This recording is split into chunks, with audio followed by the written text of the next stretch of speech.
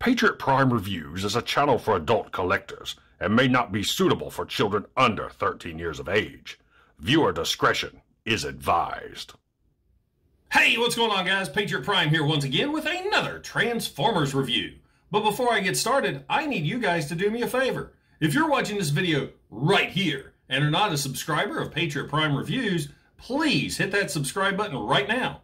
It won't cost you a thing, but will help me and my channel out tremendously. Also, make sure and visit my sponsor, Toyhax.com. Toyhax provides reproduction and upgrade decal sets for Transformer toys from Generation 1 to the latest modern figures. Make sure and stop by the Toyhax Armory, where they can equip your figures with new weaponry in multiple colors. And Toy Stages provides backdrops for figure displays and photography.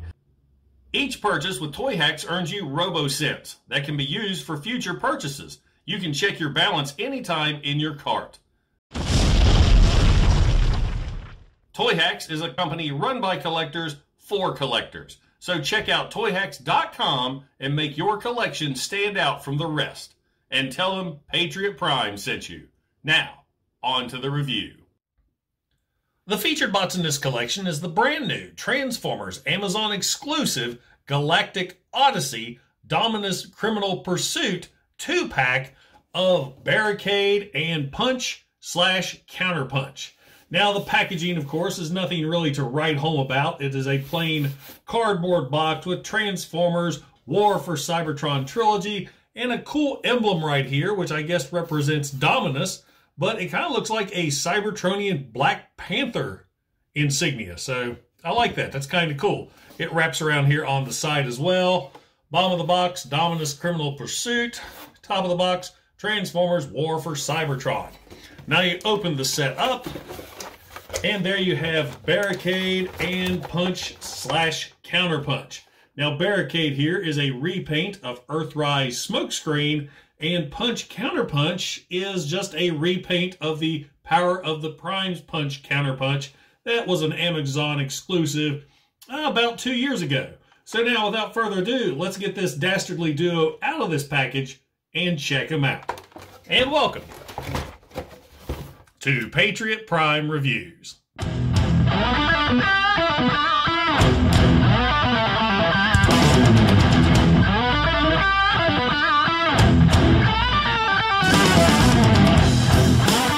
Now, once you get Barricade and Counterpunch all opened up out of their packaging, you'll see they do come with a sheet of instructions. And as usual, these are very well illustrated and very easy to follow. And this sheet of instructions does cover both figures. They also get their Dominus file card, which goes over the planet Dominus. You got the planet stats here on the back. That it's a disaster planet, mainly desert. So right there, if you want to pause and read all that. And you want to pause and read all that as well. So you've got that. Mine come bent. They also have their accessories. Barricade has his 2 shoulder launchers and his rifle and his light bar accessory. So 4 accessories altogether for Barricade. Punch/Counterpunch here has his little pistol. So now let's take a closer look at Barricade. Now, as I said in my intro, Barricade here is a repaint of Earthrise Smokescreen, who, in fact, is a repaint of Earthrise Prowl and Bluestreak. Now, one thing to note is both Bluestreak and Smokescreen came with their shoulder launchers and rifle, where Prowl just came with a rifle and light bar. So you are getting a little extra with Barricade, since he has his light bar, his 2 shoulder cannons, and his rifle. Now, I do like the fact they painted his rifle. With all the others, the rifle is the same color as the shoulder cannons. With Barricade, they painted the rifle gold. So that looks really, really good. As you can see, there is the grayish purple of the shoulder cannons. So really good paint job there. Now, taking a closer look at Barricade, I love the paint job on his face. That looks great. He's got the evil red eyes, the purple crest, a white Decepticon logo there on his chest. Now mine, the gray up here, looks a little scuffed. I mean, it's not bad, but Come on, man. I expect a little bit better. He's got the clear headlights there on the chest. Lots of molded details, just like the other Earthrise figures. Down here, he's got those blasted clear shins. Lots of great detail there on the feet, but no paint application. So he's really lacking a lot in the detail department as far as paint goes. The doors do have the police logo, and there's another big scratch right there. That sucks. Other door, not so bad.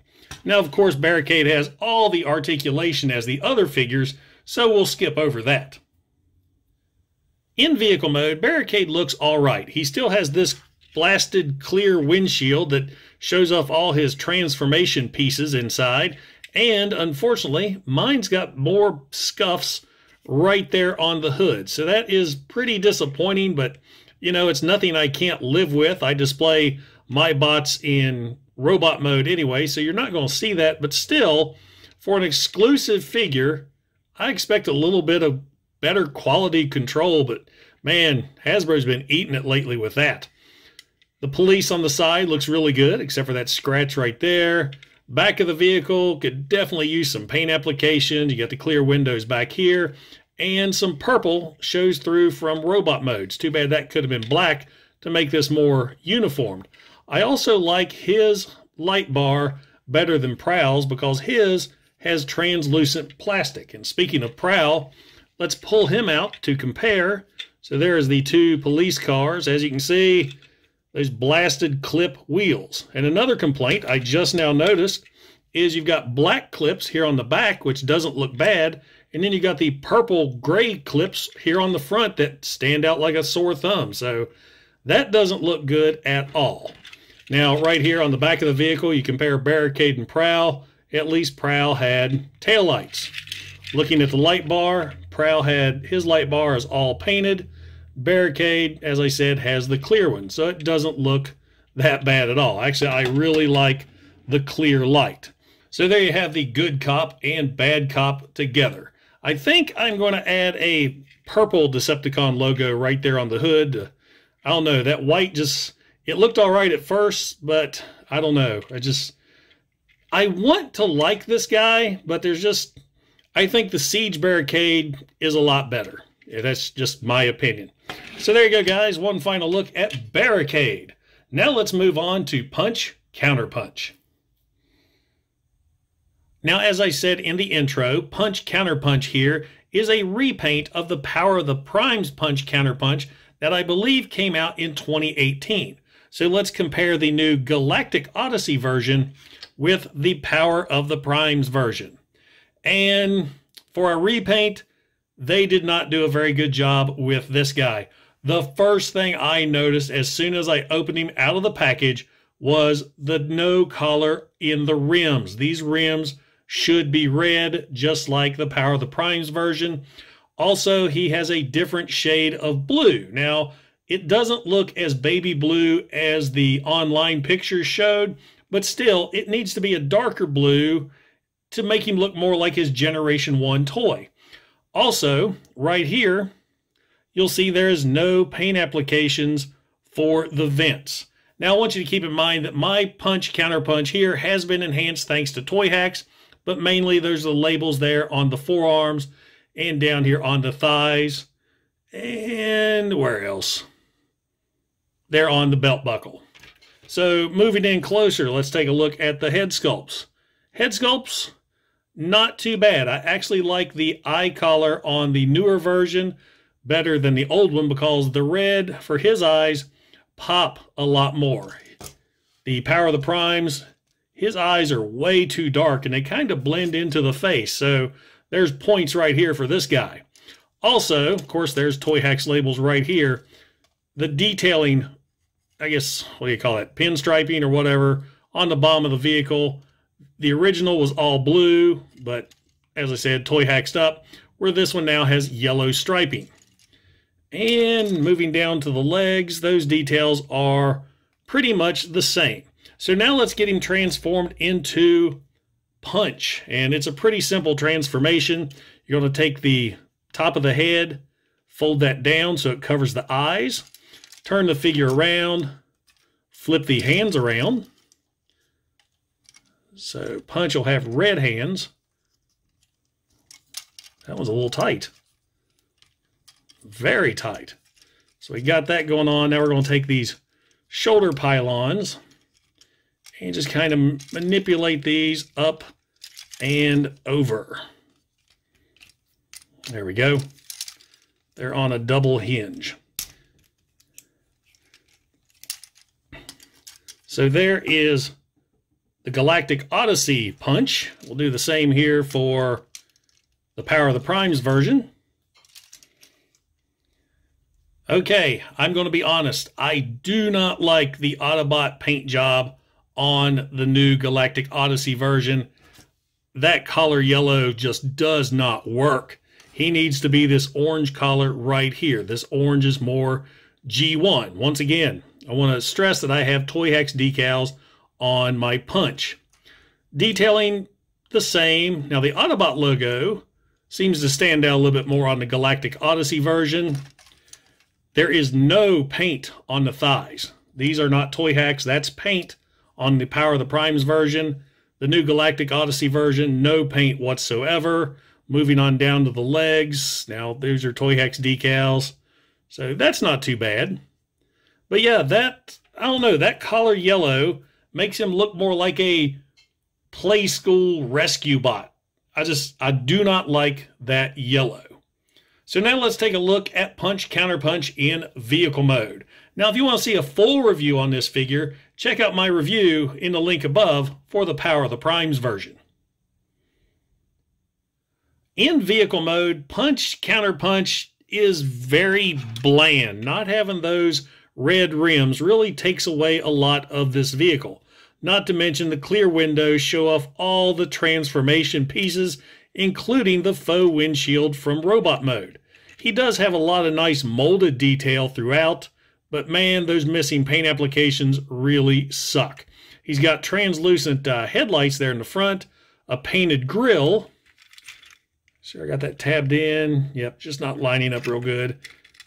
Back of the vehicle, he also has painted taillights, a colored in back window, and I mean, I don't know, it's lacking something, especially compared with the Power of the Primes version. Now, mine has been enhanced with Toyhax, so it has kind of a street racer look, but like I said, just missing those painted rims really makes a hell of a difference. And of course, mine has the blacked out windows, which also help a lot with the looks of this vehicle. Now, I forgot to mention earlier that Punch Counterpunch does come with this bright yellow pistol that you could have put in the robot hands, or it also pegs there on top of the vehicle. So, I don't know, guys. I'm not the biggest fan of this repaint. So there you go, Punch Counterpunch in vehicle mode. And now for a quick comparison, here is Transformers Galactic Odyssey Dominus Pursuit Barricade with Generation 1 Barricade, War for Cybertron Siege Barricade with Toyhax and extra weaponry, and Last Night Barricade. Galactic Odyssey Counterpunch with Generation 1 Counterpunch, and Galactic Odyssey Punch with Generation 1 Punch. The Transformers Amazon exclusive Galactic Odyssey 2-pack of Barricade and Punch Counterpunch was honestly kind of a disappointment. I was really looking forward to this set, mainly because I'm a huge Barricade fan and couldn't wait to get his Earthrise version, but I just feel that he's lacking. I don't know what it is. I can't put my finger on it, but he needs more. Now, I'm sure Toyhax will come out with a decal set later on to vastly improve him, which will probably change my mind on the figure. Now, as far as Punch Counterpunch is concerned, I hate this repaint. The collars just don't work for him. Plus, they really fumbled the ball on not giving him paint applications, especially on the rims. I mean, that's a signature look for Punch Counterpunch. I don't understand why they just didn't include the original Power of the Primes figure in this set instead of bothering with a repaint anyway. So there you go, guys. Transformers Galactic Odyssey, Dominus Pursuit, Barricade, and Punch Counterpunch. So, does the Amazon exclusive Transformers Galactic Odyssey, Dominus Pursuit with Punch Counterpunch and Barricade belong in your collection? You know, only if you really want to add a Barricade to your collection or you missed out on Punch Counterpunch the first time. Other than that, I think these two are an easy pass. Like I said, I love Barricade, but I just feel he should have had a little bit more to him. He just seems awful plain, but I'm sure Toyhax will fix that up later on. Punch Counterpunch, on the other hand, I hate this collar on this guy. It was a wasted opportunity to just add the other figure to the collection. Of course, they may not do that to keep the other one an exclusive, but these collars just suck. They just, like I said, it looks like a play school rescue bot, and he's just lacking. Now, one thing to be aware of, this was brought to my attention on my Facebook page, that the original Punch Counterpunch, you had to do a mod to his shoulders to get him to transform right. You just popped out these little connector pieces, flipped them around, stuck them back in, and a lot of people said they had to do that to this version. I did not. I had no problem transforming this guy, but if you want to do that mod, I did a quick video on it that I'll put a link for right here with the original figure. So that's it. That's my opinion on these two. I should have waited for a sale.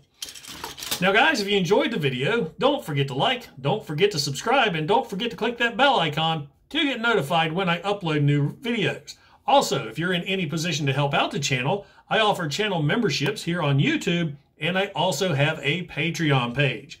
Once again, guys, this is Patriot Prime, signing out. Hooah!